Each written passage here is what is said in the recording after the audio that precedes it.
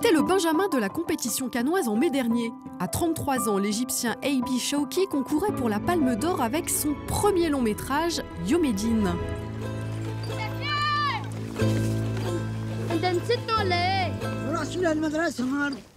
Alors que le film est enfin en salle, retour sur ce road movie burlesque et poignant à la fois, l'histoire d'un ancien lépreux et d'un jeune orphelin prénommé Obama, partis tous deux en quête de leurs racines.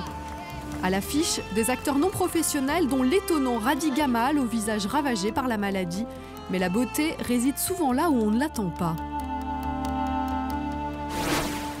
There's a very preconceived notion of what beauty is, that it has to be glamour and fanciness and everything. But I went to like really poor areas and I see that people live lives happily and they find happiness in completely different places to where we don't look. And I think in the film we show, we try to show a lot of that. بعطيك اختراع جميلة. ايه ده؟ البس بيسة. ايه؟ عشان النبتة تدفع ما تبصش عليك وما تخافش منه. ما احنا قاعدين لوحدينا هتقلع. شكلك شيك. ماشي. اوعى يا زف. ثانية يا بابا. Leprosy is both a medical disease and a social disease.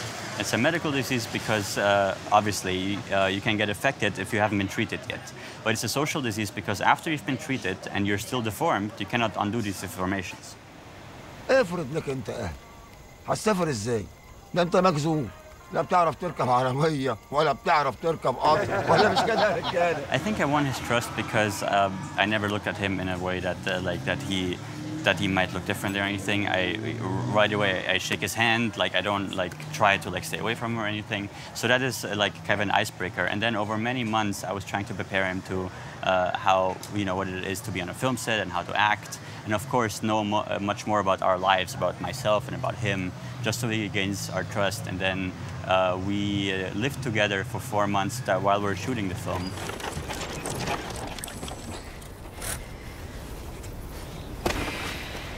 In the beginning, I was thinking, oh, maybe I should just very slowly show his hands and very slowly show his face and all that. And it's like, no, let's shock the audiences. And they're not gonna be repulsed by him because they see how good of a person he is.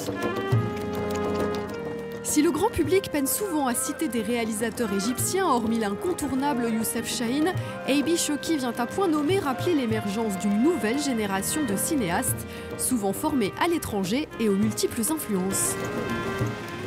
Jafar Panahi, for example, I would watch his film as a kid. My mother would give me the DVDs of his films and just would be amazed, just really amazed by his filmmaking.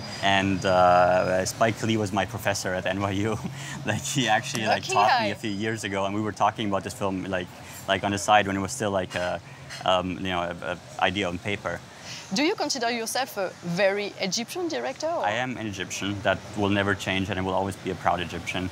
I think in terms of filmmaking, if the story is good and if the story works, I could go to the end of the world and make a film there. And if it still works, then that means I did my job well.